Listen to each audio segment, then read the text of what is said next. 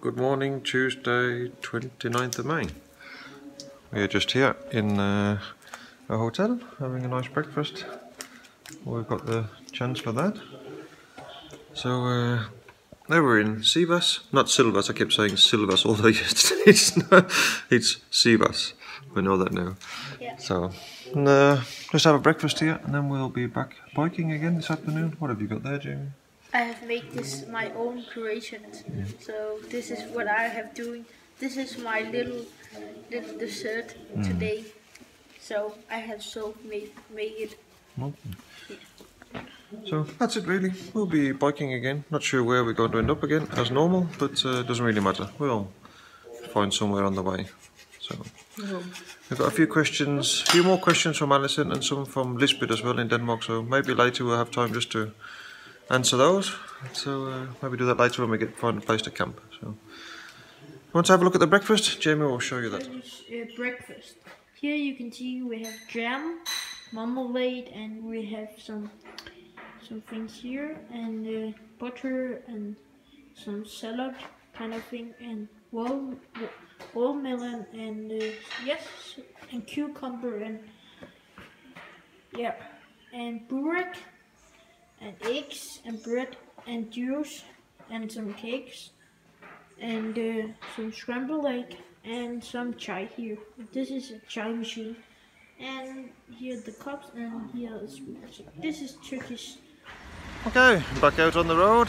Just leaving the hotel now. Bikes are loaded. Clean smelling. Everybody smells gloves. clean, yes. Clean smelling gloves.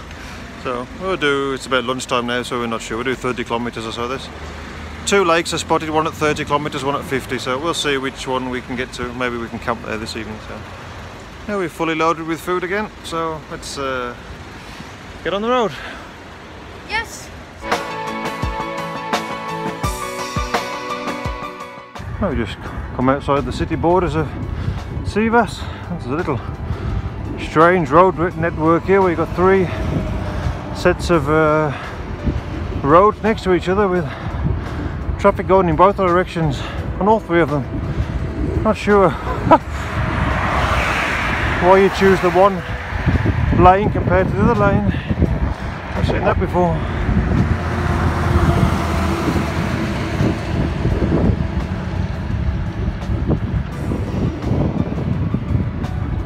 Next destinations, Hafik we should be today, and then we've got Erzincan, Erzurum. That's where Medra and Jamie have to pick up their visas. So that's the next milestones on the trip. Now we're at the town now, so it's just countryside again. Luckily we have enough food and water for a few days, so let's see how it goes. So a little bit of climbing to do out of Sivas. Jamie's got strong legs today. Just to start the riding again, hill to 1,450 metres. I think it's down at 1,200, something like that from Sivas.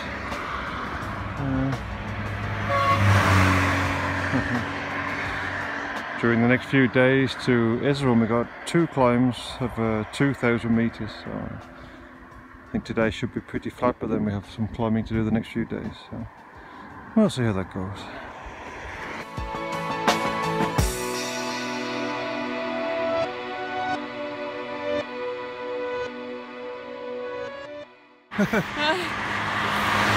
Well done, you two. You see the road goes way into the distance, that's the way we're going. We're pretty flat. Okay, I think we should carry on, there's lots of dogs here.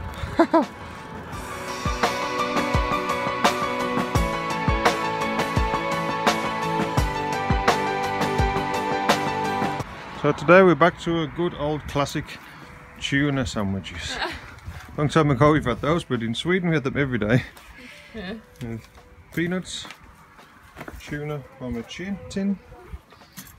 Clothes are drying there. While we have our lunch. And a nice shelter here in case it starts raining. It's a little bit cloudy today, so that's okay.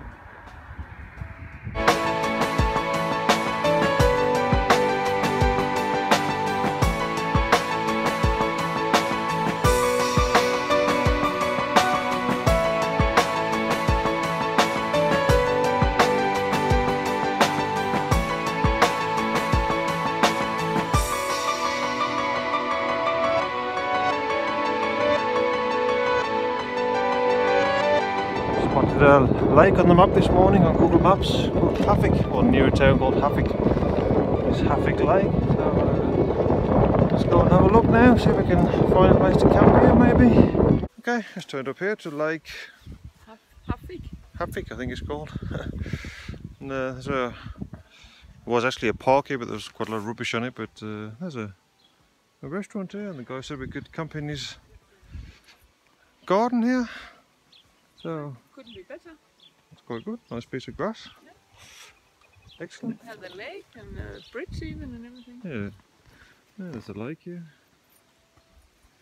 So, a little bit cloudy today and dark, but nice place to camp. Yeah, it was a shame there with the park just over here, because they actually had really nice picnic benches with roofs on, and that looked really, really nice, but it was full of rubbish. And that's why we see many places in Turkey that they just leave rubbish everywhere, even though we see many containers, but I don't know why they just don't put the rubbish in the containers. Yeah.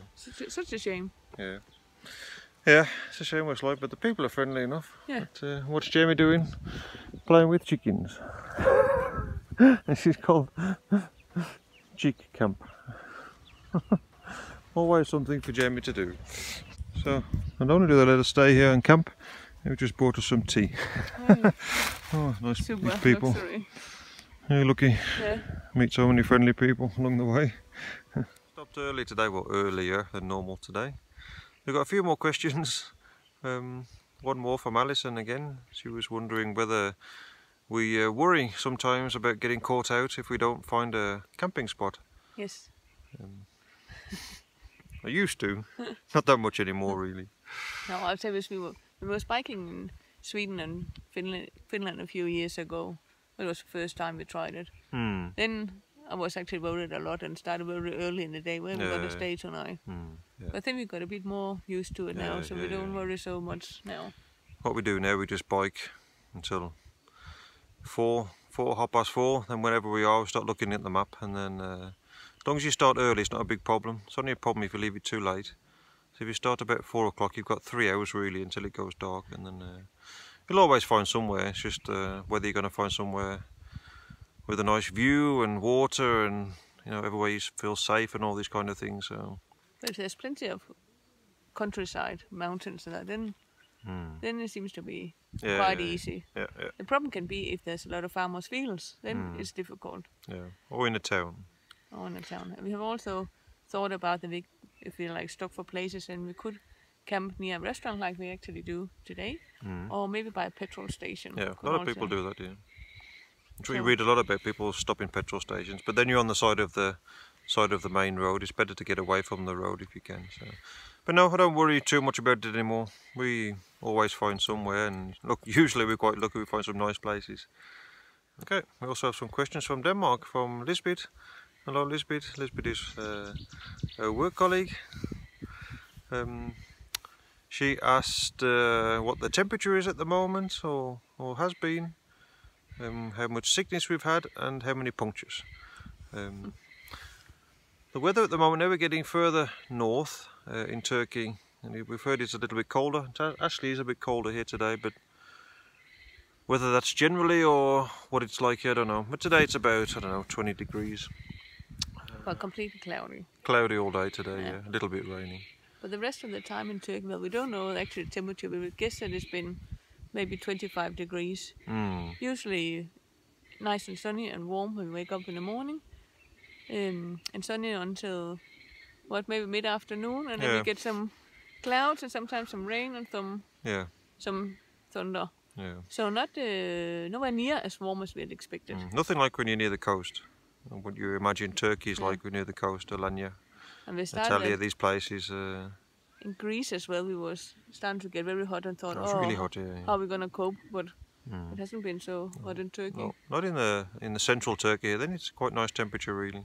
Not really windy, so it's quite nice biking temperature really. So yeah. Sickness, yep. Jamie has been sick, or had a cold twice. Every time he's been jumping in the cold swimming pools in Croatia. He got cold for a few days, and apart from that, not much. And then he had a couple of days when he wasn't so good here in Turkey, but maybe he was dehydrated. we think. Oh yeah, yeah. But luckily, apart from that, nothing, and we've been fine. So no major illnesses. No, no. Luckily. And then punctures, yes, 2 punctures in 3,000 kilometers, not too bad. And they both happened on the same day. Just last week on the way to Ilara Valley, I had a puncture. The same afternoon, Jamie had a puncture. So, yeah. But can't complain really. We're driving a lot of small stones, a lot of glass on the side of the road. So got some pretty good tyres really. They're designed to go around the world, so they cope with a lot of bad conditions really. So not too bad. Can't complain really. That's the only problems we've had with the bike so far. So. Yep, okay, that was questions we have at the moment. Hope we answer the questions. If you got any other questions, just send them along. We'll try and answer them when we can in the next few days or whenever the time is right. So that's it for now. I think we'll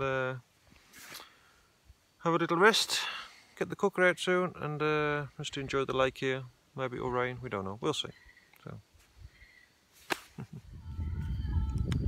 So now we're back to camping. Lucky tonight